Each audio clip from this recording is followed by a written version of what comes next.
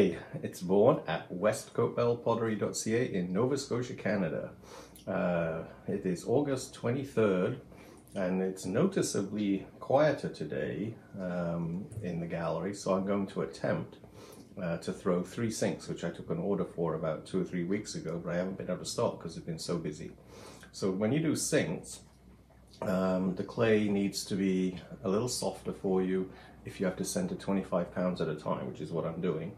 So I feel really lucky because the last order I got from Laguna, the red clay, was what I would consider too soft for my regular work, mugs and bowls and things like that, but it's perfect for sinks. I lucked out, lucked in.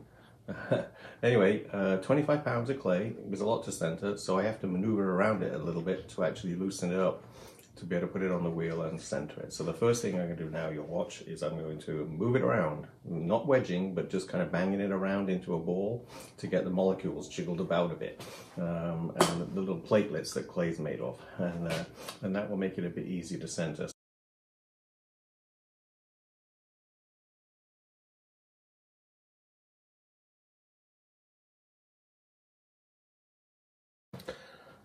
Okay, I have 3 big balls of clay ready, so now I have to throw a sink. The clay is soft enough, so I should be fine. I also have, which I've never used unless I absolutely have to, let me show you this, something that's called a strong arm that I can put onto the sink and actually make it easier to center. So let's see whether I have the ability today without having to use that, because the 25 pounds is definitely towards the outer limits for me at my age. So first thing you do, like anything when you're throwing, and I'm now going to turn off this volume, the vocal, and dub over it later, because this is my wheel that makes that loud humming noise, and I know some people hate that. So, but I love this wheel. That's my comfort noise, because this wheel was bought in about 88, I think, somewhere around 1988. It's a Brent, it's a CXC. It was a really top of the line wheel. So what does that make it? 23 plus 12, 35 years old. So I'm very happy when I throw in this wheel, because I made an investment back then, which was a lot, and it's still going. First thing is, I'm going to bang this piece of clay down. Don't want to have that on the underside because I'll trap air in there. That'll make it hard to center. So on the other side, I'm just going to round off.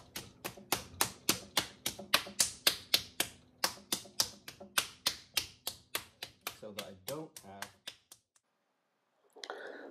Okay, so the clay here is very smooth and round on this one side now. I've banged it around enough so there's no cracks visible, there's no little pockets where I can trap some air. So I'm carefully roll it over so that we make sure there's no air trapped underneath, because when you're centering you can really feel it if you have a little air bubble in there. It may be a small one, but it really does seem to put you off if you're trying to center this big lump of clay, I guess because the air pocket squeezes and moves around in the clay.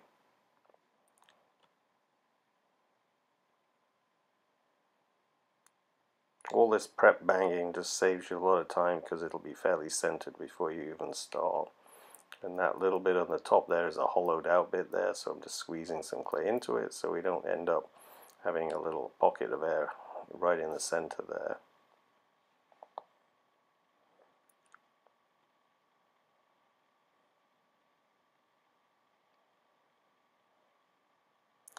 And remember, I throw with my wheel next to a wall.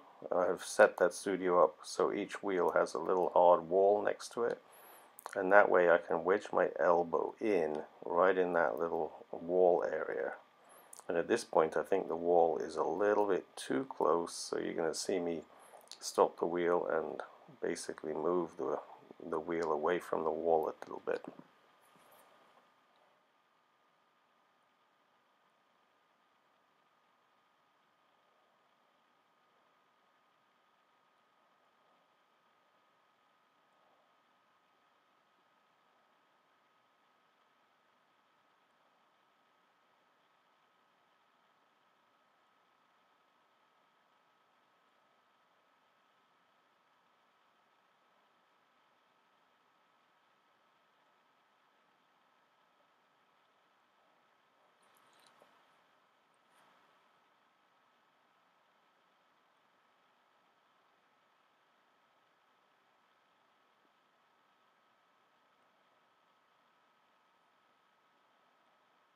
And this is where I actually could feel that my elbow was actually not able to really wedge in tight in that wall.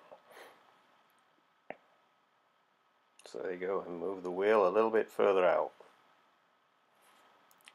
And that way your elbow with your wrist bent back is just the perfect distance from the wall, so you can apply the maximum amount of pressure using your elbow locked into the wall without too much of a risk of your wrist being bent backwards.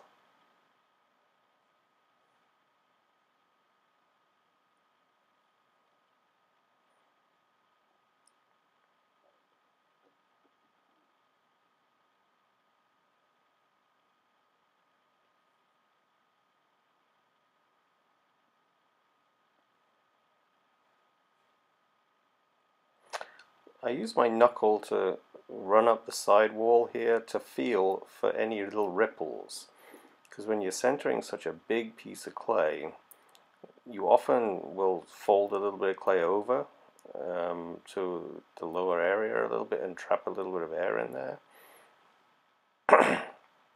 And if you do that, you'll end up with potentially a crack in the wall of the pot, because there might be a little extra water wrapped up in that fold.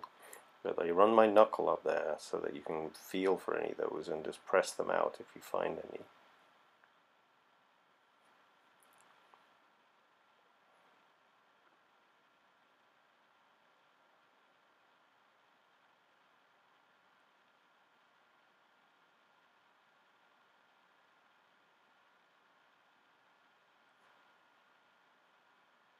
And it's important when you're actually opening up like this to try not to create a hollow double wall here, because you can see the outer edge and the inner edge and a little gully in between.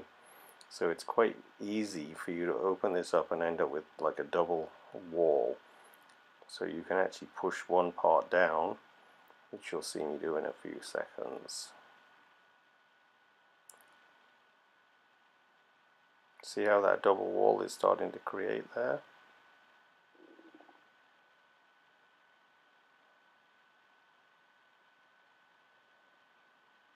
I'm leaving quite a thick bottom too, because there's got to be a drain fitted in there, so you want to make sure that it's at least 2.5 to 3 centimeters thick at the bottom.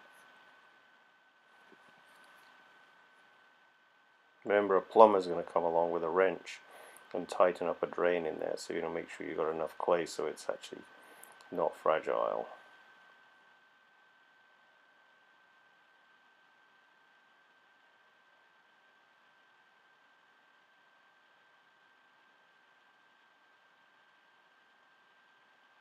I'm using my knuckles now. Fingertips are not strong enough, so knuckles on the inside, knuckles on the outside.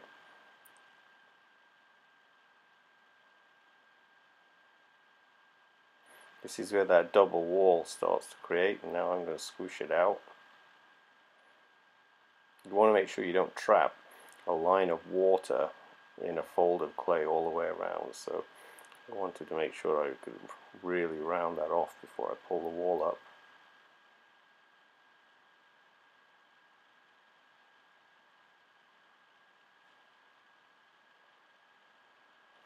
Soft clay is fairly easy to throw if you're doing big pieces, but one of the problems you have with soft clay is structurally it's not strong enough to support what's above it.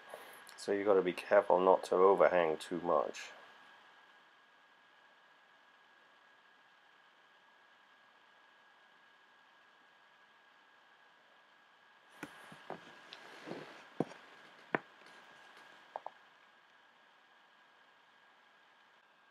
I use the sponge to put some water in between my fingers and the actual clay, not on the inside but on the outside there. It just helps to keep it evenly lubricated so you don't get stuck on a part of the clay that's a little bit drier than the rest.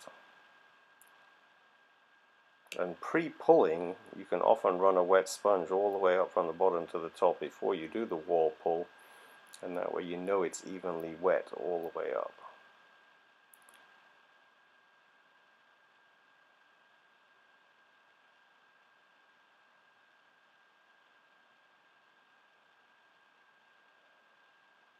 That double wall that was forming at the top is now being worked into the piece completely.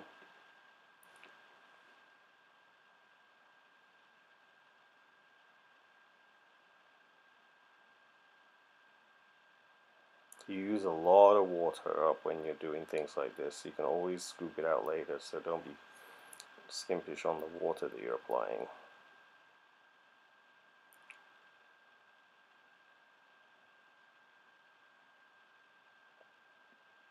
And of course, when you start, you're throwing with the wheel going fairly fast, and it's gradually getting slower now as you actually open it up.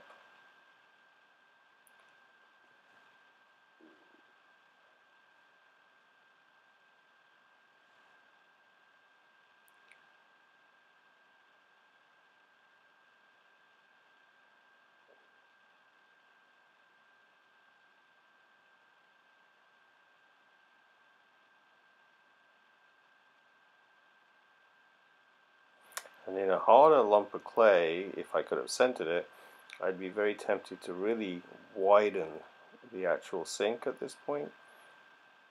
But I know through experience that this softer clay is not going to be able to take it hanging out too far.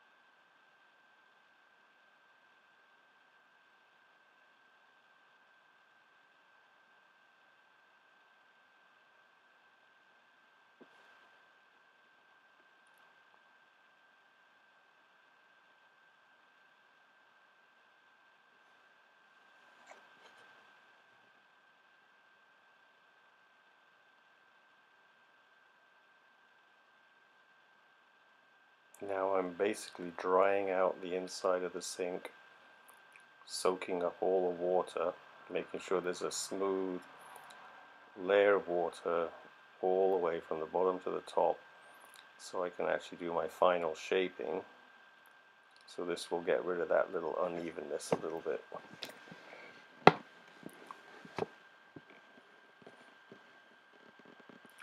And the final work will be with the ribs, just to drag the water off the surface and do the refining.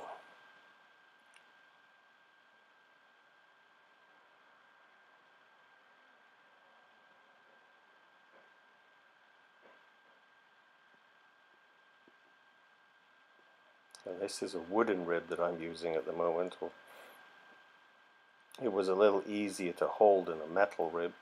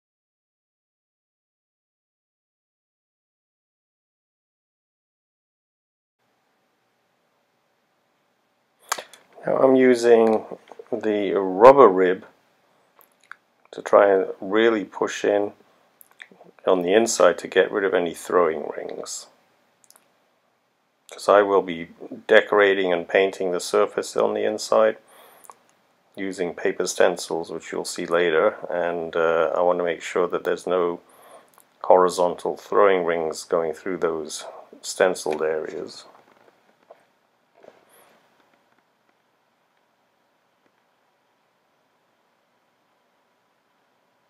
It helps to compress the clay a little bit too. And now with the softness of this clay, it is very hard to actually get this to support itself, because I want that top flange to go out a little further.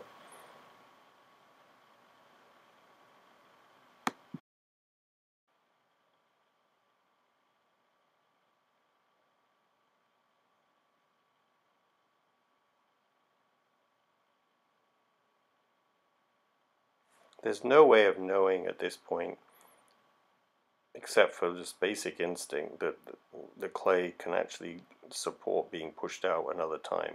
So you just have to go for it. If you need to do it, you do it.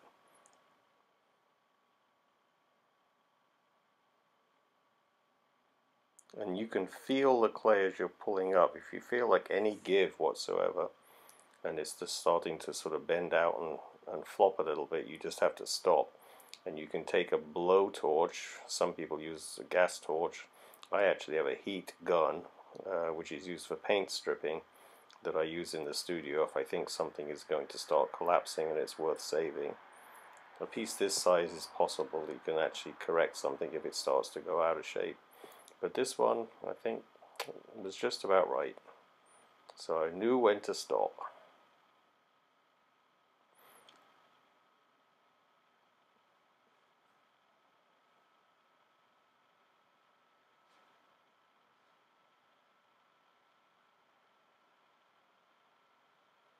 Now the center area, you have to make a hollow area where the drain's going to fit.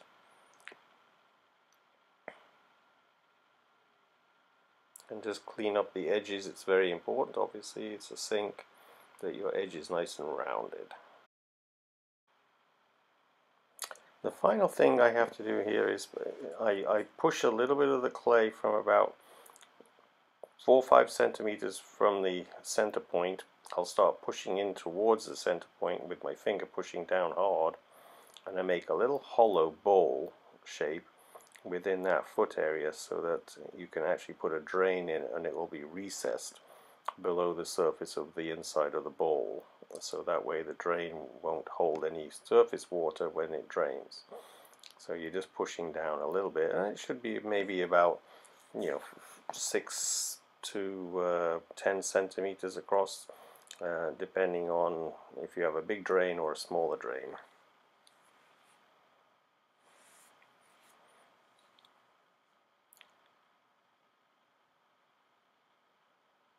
And that's barely wobbling at the moment, so we refined it enough so we got rid of the most of that wobble.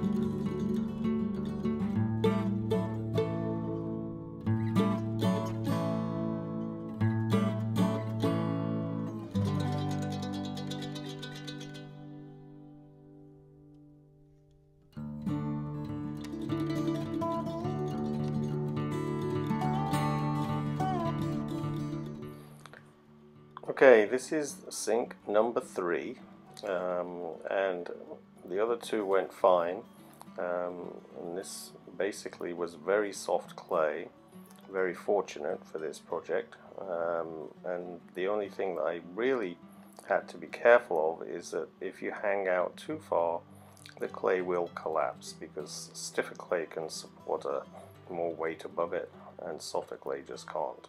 So I had to be very careful I didn't put the rims out too far, and I sometimes put splash rims on my pieces where it's very flat at the top. I couldn't do that in this case. I could have waited till the next day, but I just beveled them out a little bit, and they looked fine. So I felt like it was a good set of 3 sinks, and they have to dry now for about 2 full days before I can start the decoration, which I think I will do in a follow-up video, since this one was getting a little bit longer. The editing has cut it down a bit, but I'll still show you cutting the paper stencils next. Okay, the sinks are thrown have been drying out for an entire day now, but they're still a little bit too soft to start decorating, because when I start spraying or adding colors, they need to be able to dry fairly quickly. It still takes an hour or 2 each layer to dry out, but I'm just drawing my stencils, which I will cut out tonight in preparation for maybe starting the decoration tomorrow. So I just drew a little house here, and then I'm using an X-Acto blade. So I've got a rubber mat underneath, it's a cutting mat.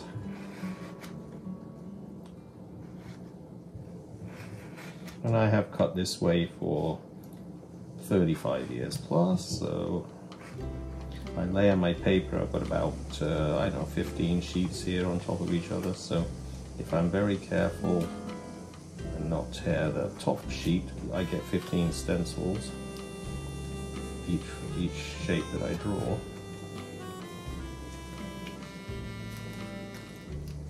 You can't reuse the stencils because they get covered in clay and their paper, so you know, somebody said wash them out.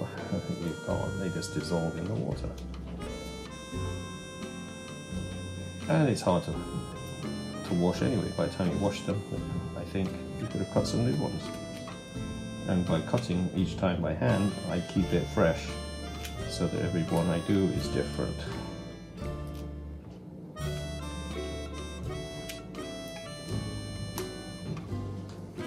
Windows and doors.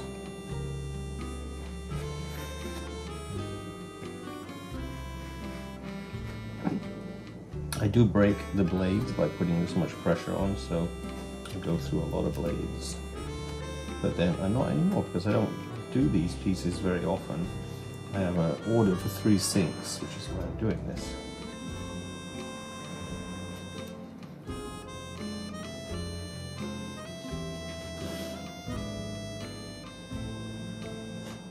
So basically this is just a telephone book, but any paper would work. So then if I've cut through carefully, the whole house just comes out. And then the roof. This is just a little Dutch barn basically. I use the shapes of the houses that are around here. I can see across the bay generally, because I look out the window and I can see the other coastline with houses along it. There you go. I got a whole plate full of houses here. A little banding wheel there. I got 1, 2, 3, 4, 5 different houses. That should be enough to give me a bit of variety in the piece. And then, you know, you can draw anything: trees, pine trees, apple trees. I mean, I use a variety of things. I could have a lighthouse in them, but I've already got a lighthouse cut. So basically ships. I'll do some drawing of ships and cut the ships out. But this is how I do it: mat board, this little rubber mat thing, and then multiple sheets of paper on top of each other. And it's you know, it's relaxing to cut.